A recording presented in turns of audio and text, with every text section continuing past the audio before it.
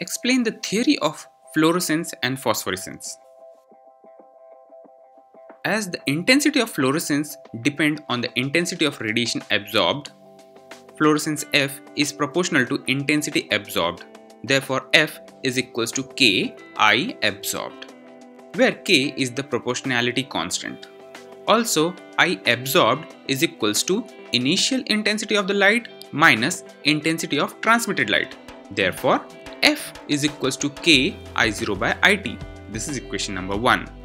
According to Beer-Lambert's law, the absorbance A of the solution is given by log of I0 by IT is equals to absorbance A is equals to epsilon CL, where I0 is the intensity of incident radiation, IT intensity of transmitted radiation, epsilon is molar absorptivity, C is the molar concentration of the solution, and L is the length of the solution. Let's inverse the ratio inside the log. So it becomes log of IT by I0 is equals to minus A. Therefore, IT by I0 is equals to 10 to the power minus A.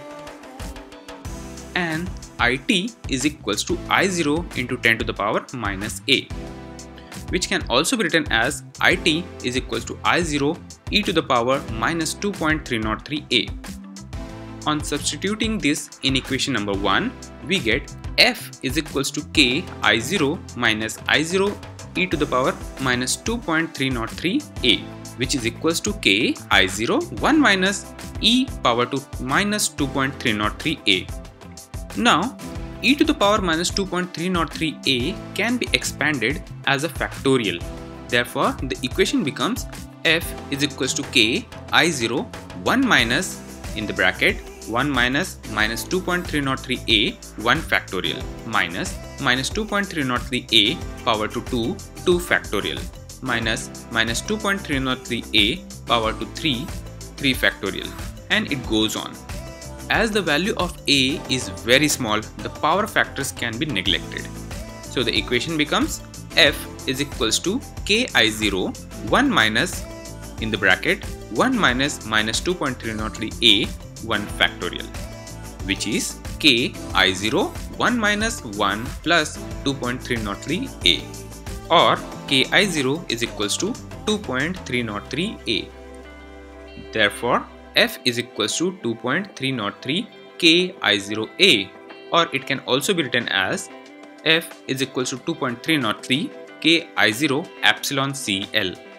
As all other parameters like K, I0, epsilon and L are constant, therefore we can say F is proportional to concentration C. Similarly, we can also derive the relation phosphorescence is proportional to concentration C. It means intensity of fluorescence is directly proportional to concentration. Thus, there is direct relation between intensity of the fluorescence and phosphorescence with the concentration. This relation is strictly applicable to dilute solutions. In both these cases, if we plot a graph of fluorescence or phosphorescence versus concentration, the graph is a straight line passing through the origin. But at high concentration, there is deviation. It is due to dissociation or association of the absorbing molecule or chemical reaction between absorbing substance with the solvent. From this curve, we can easily find out the concentration of unknown solution, means quantitative analysis is possible.